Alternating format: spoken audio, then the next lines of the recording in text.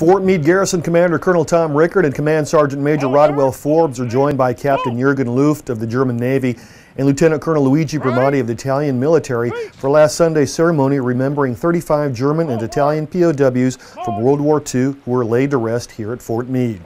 These German and Italian POWs were housed at a Fort Meade detention camp during the war and later died during captivity. The observance is held every year and serves to highlight the alliances the three nations have built since the war. Hello and welcome to Meade Week. I'm Brian Spann. We're going a little early this week because of Thanksgiving. This week, the post-tree lighting is coming up, the Army Field Band holiday concert schedule, and a big boost for transition assistance. These stories and more, but first some news of interest to everyone, Fort Meade traffic. The Directorate of Public Works announced this week that they'll be changing the traffic lights to flash red at night from 7 p.m. to 5 a.m. daily. The Installation Traffic Safety Council recommended the change after receiving numerous suggestions from the community. The rule for four-way flashing red lights: you must come to a complete stop and proceed only when safe. The work to change the lights is expected to be completed by December 22nd. Meanwhile, last week we announced that the U.S. Labor Department awarded Maryland a $4.3 million grant that will aid transitioning service members and their spouses help meet the demand for a highly skilled workforce here in Maryland.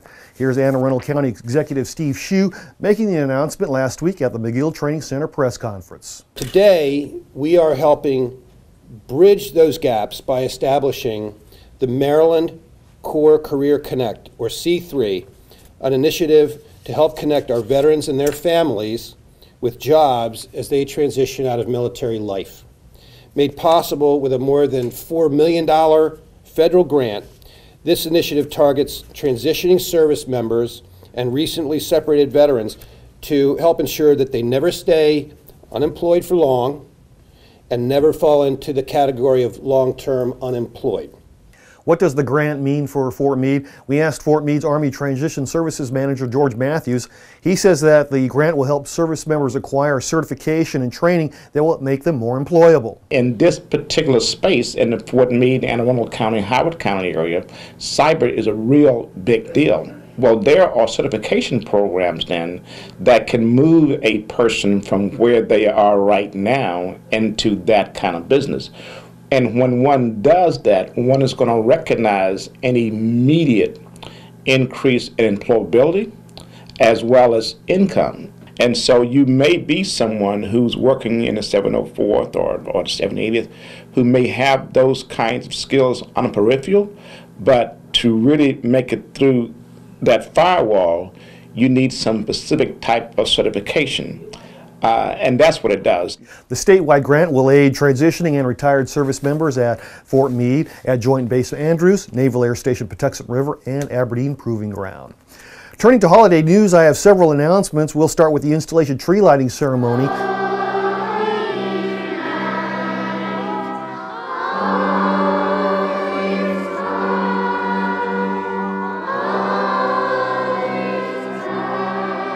That's coming up Friday, December 9th from 5 to 6 p.m. at the Main Post Chapel. You can enjoy music, refreshments, and of course, a visit with Santa. In a related story, if you don't make the tree lighting, Santa is making another appearance at the Club Meade Breakfast with Santa on Saturday, December 10th. The breakfast buffet will be served from 8 to 11.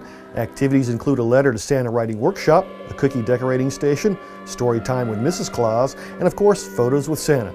Tickets are a must. Call 301-677-1437 for more information. Meanwhile, the U.S. Army Field Band is gearing up for their annual Sound of the Bells Christmas concert schedule. The concert band and Soldiers Chorus will perform Saturday, December 3rd and Sunday, December 4th at the Hippodrome Theater in Baltimore. The Jazz Ambassadors take the stage at the Meade High School Auditorium on Wednesday, December 7th at 7 p.m. The Jazz Ambassadors are performing two shows Saturday, December 10th at the Centennial High School Auditorium in Ellicott City. You need a ticket for any of these shows, even the one at Fort Meade. Go to www.armyfieldband.com for more information. We close tonight with an observance of Native American Indian History Month from Army.mil. I'm Brian Spann. For everyone at Meade TV and the Fort Meade Public Affairs Office, have a great holiday weekend and a great Meade week.